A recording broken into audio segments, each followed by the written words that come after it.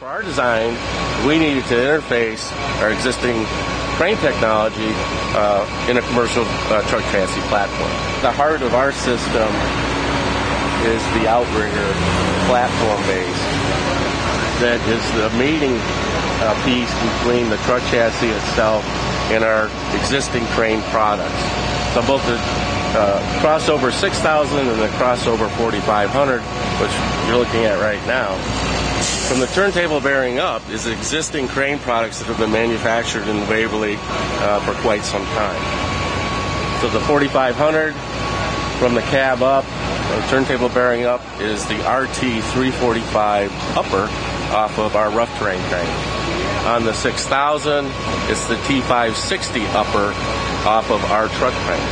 And the X-frame pattern is a perfect platform base to provide an extra stability or improved stability in a design and take all the torsional flex out of the truck frames, because all of our energy from our lifting energy from the outriggers is directly transmitted into the center of the crane. Using our existing crane technology, our control systems are the same as what we use in our rough terrain and truck cranes. So we've been using electric joystick controls for quite a few years. The winches on our cranes are our truck crane and rough terrain crane winches. So they're very high performance piston motor winch assemblies. There are 15,700 pounds of line pull, almost 500 feet per minute of line speed.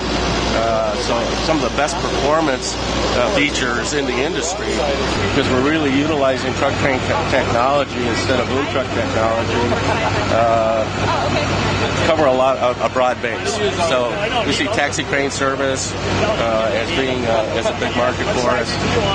Obviously, steel erection, oil and gas field maintenance is a big market for us right now. We've already sold quite a few of these units into that industry already. But as the market comes back, as the economy turns around, we see these other traditional markets being filled very well with these two products.